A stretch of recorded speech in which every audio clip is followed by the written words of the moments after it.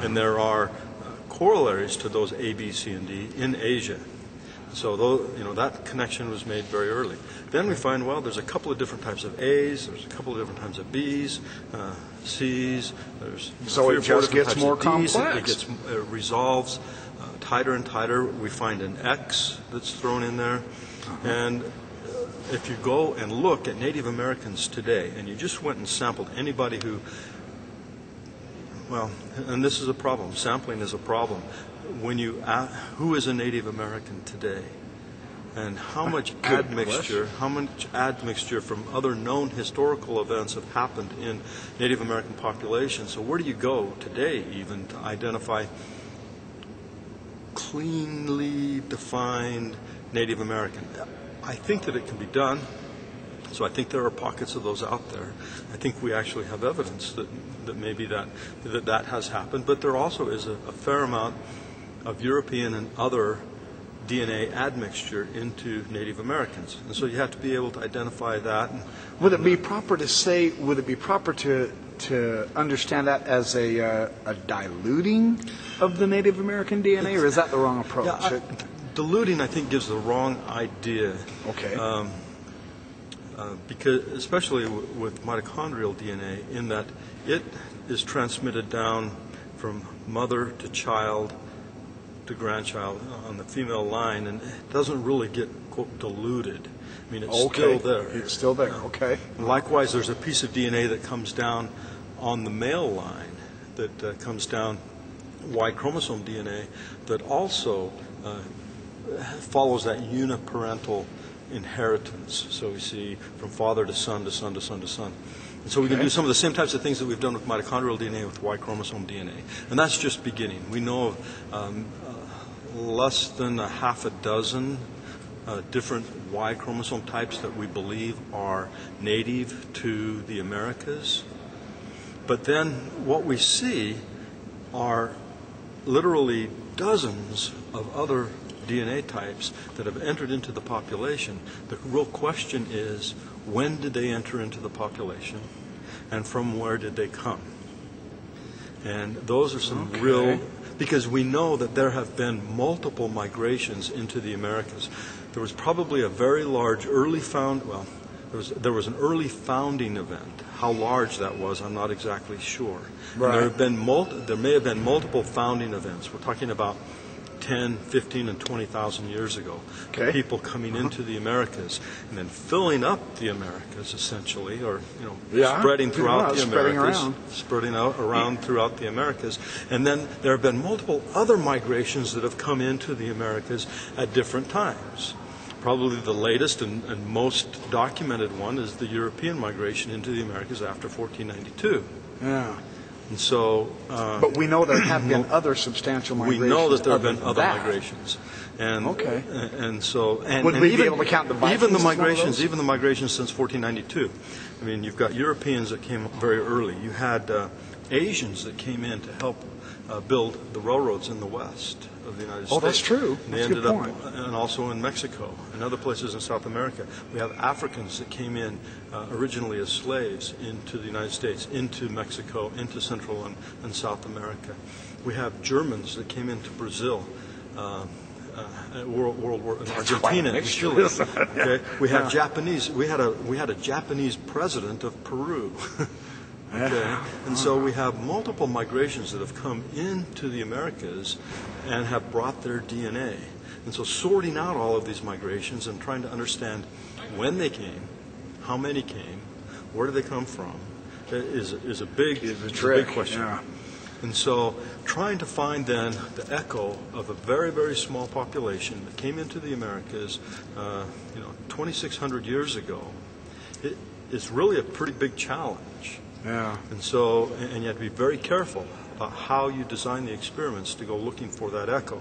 So is it even realistic when we're asked, well, why don't you LDS scientists like yourself, can't you LDS get your geneticists and DNA people together with the world's other DNA experts? Why can't you find Jewish DNA in the Americas if you claim it? I can answer that really, really easily, in that we do find Jewish DNA in the Americas. The question Jewish is from DNA when? is here. But the question is, when did it come and who brought it? Oh, that's okay. I'm with And you. so we also see Japanese DNA in the Americas. We see Mongolian DNA in the Americas. We see Scandinavian DNA in the Americas. Well, this is the land of opportunity. Everyone's coming Exactly. over. And so the question comes down is to when did it come? Are there ways to test the when of when DNA got here? If it doesn't I can answer that. fade out. I can answer that a qualified yes. Okay. And you have to be able to, there are a number of parts that have to come together to be able to get a good estimate of how long DNA has been in a particular place in the world. Okay. We have been able to reconstruct that in a lot of places, and we've been able to look to see how that DNA behaved once it moved from one place to another, and sometimes Sure. you'll see changes that are unique to one part of the world that aren't found in other parts of the world, which signals, well, there was a common ancestor, one broke off, went to this place, and then differentiated in place, and didn't migrate back to the other places, and so we have its own population over here. When you Okay. find those, then you can sort of put a date on when did that event happen. Okay. So those are the types of echoes that we would be looking for. So it's actually a very complicated question. The answers are not yet finished. We've got a whole lot of very interesting beginning data. I was going to ask you, one of my responses has been when folks bring up this DNA issue, because I've done some videos on YouTube on DNA. I used Meldrum and Stephen's book, Who Are the Children of Lehi? Right. And I thought that had some really good information It does. in it. But I have approached it with the idea that we simply, at this point, we have to be tentative because we haven't tested everyone yet. What percentage of the American population, honestly, It's Native Americans, even been tested to know? At this point in time, it's unrealistic to think that we would be able to go out and test everybody who's That's Native kind of my American today and do angle. that. I mean, but I'm not convinced that we have to test everybody to answer the questions. Okay? Oh, really? Oh, And interesting. So I think there are ways that we can go after and get some pretty good answers. So we're without looking having for to more or test less everybody in the bigger world. patterns than crunching individual numbers, so to speak. Big patterns is the first start. Yeah. Yeah, and look Okay. at populations and see what we see within populations and then between populations and how that all sorts out. And then we can look at individuals and see some of the, and see how they fit into all of these other parts of the tree. So is it realistic to say the Book of Mormon is still plausible even based on the DNA studies that have been DNA done has so absolutely far? nothing to do with the Book of Mormon. Pardon? DNA has nothing to do with the Book of Mormon.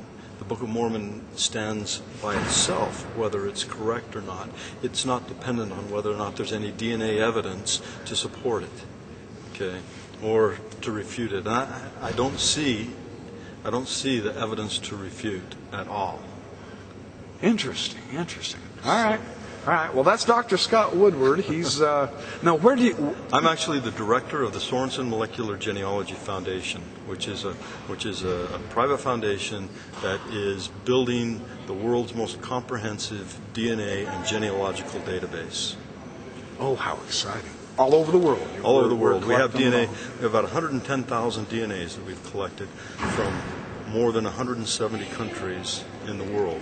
The DNA has been collected with accompanying genealogical information with these people so that we can use the DNA that is present in people living today and attach it to people who are parts of their genealogy. So we can go back 2 and 3 and 4 and 10 generations in the past and place this DNA back into the past and help us move those few steps back in, that's gotta be exciting work, huh? building the world family tree, essentially, based on DNA.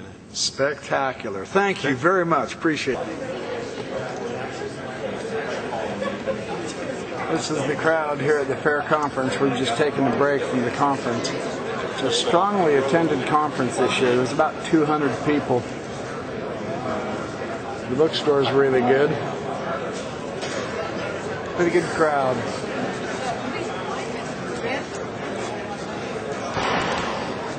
There's good old Kevin Barney. He's a good Hebrew scholar. You can.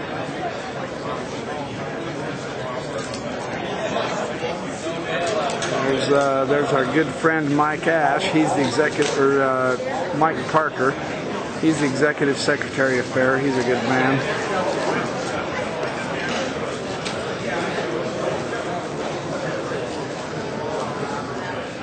There's the bookstore. I'm going to go in and show you some of the books in the bookstore.